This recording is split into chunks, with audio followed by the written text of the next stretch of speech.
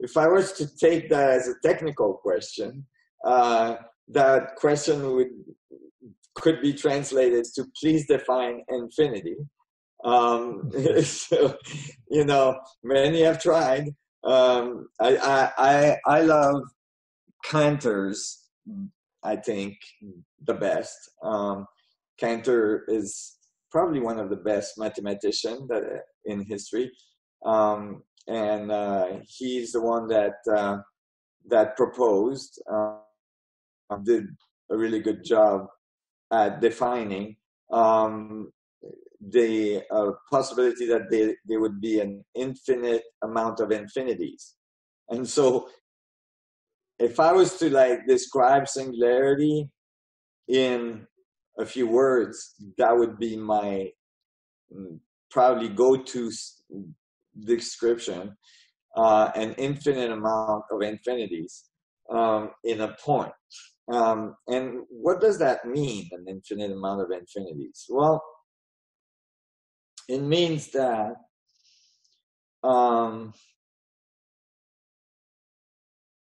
so to Cantor was not complete. The view was not complete. To most people, if you say an infinite amount of infinities,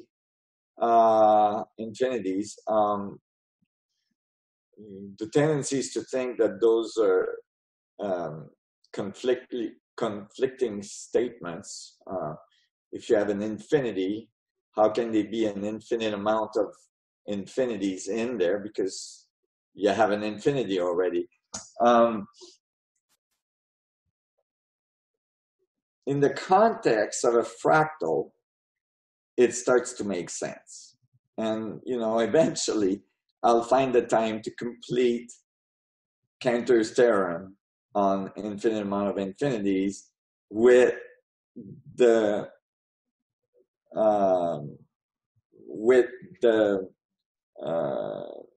feedback mechanism and the structure of fractal systems.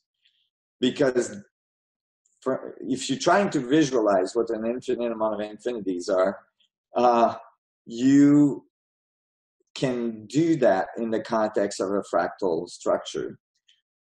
Because what you're saying basically is that infinities can be defined at any scale, meaning that you have scale relationships in which any scale you start from, you will find an infinite amount of smaller scales in that boundary condition. And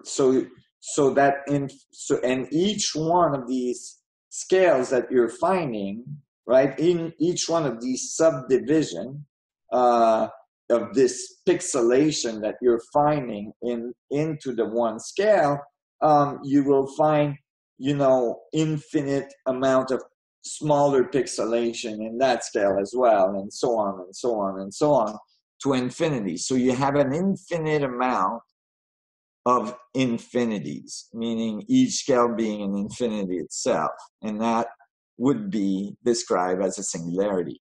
So what is a singularity? Singularity is literally singular, meaning it is everything you see. Every point in space is a singularity, because every point in space is a little Planck oscillator, which is mathematically a black hole. And is the Planck scale the last scale, which would end the infinite amount of infinities? No, I don't believe so. I think that there's, you know, the Planck scale is most likely made of smaller infinities that are, you know, making up the pixelation of the Planck, except that these exceed the speed of light in their frequency, so in their wavelength. So it's not available for us to access.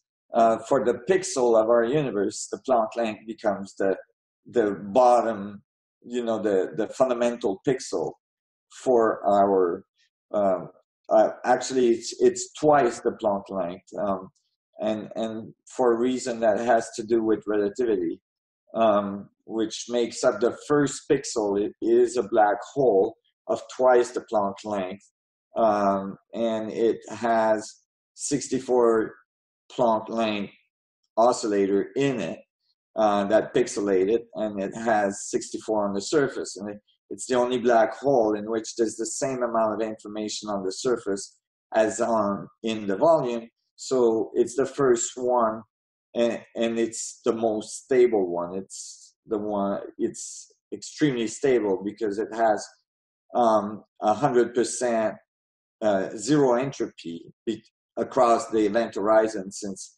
there's as much information on the surface as on the inside. All the information can be exchanged. So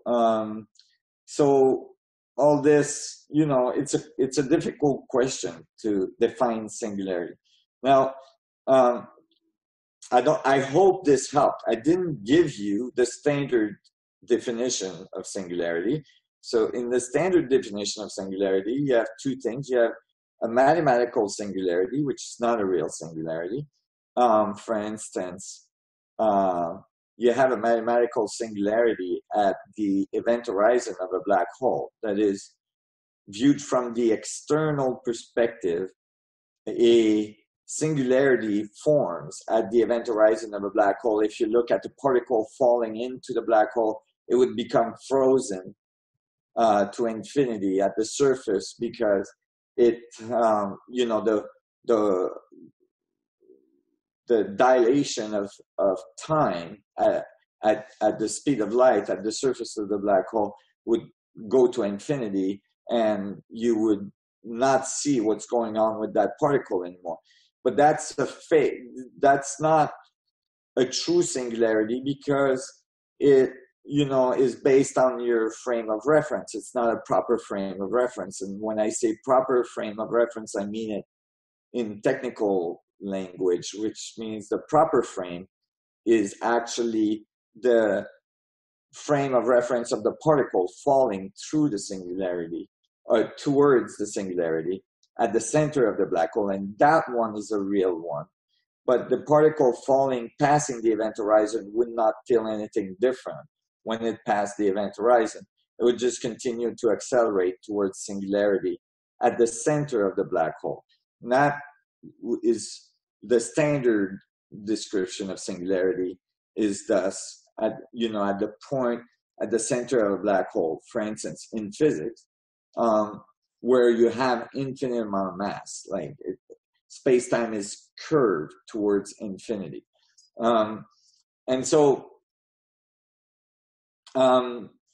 you can imagine that the center of a black hole then is like a Planck scale. At the Planck scale becomes what I was talking about, which is the pixelation of space-time. And so what I'm saying to you is that, unlike the standard model, I realize that space-time is not just curved to singularity in the middle of a black hole. It's curved to singularity in every point in space, because it's all Plancks, which are mini black holes. They're like very, very teeny black holes. So they all are singularities everywhere in space. And then the singularities have bulk rotation, where they all rotate together in a certain region. And that makes larger black holes that we see in the cosmological world, or as subatomic particles, like a proton being a larger black hole than a Planck, and so on. And so now you have singularities in scale. The boundary of the singularity can be found in infinite amount of scales for the bulk rotation of the field itself. And so you have an infinite amount of infinities.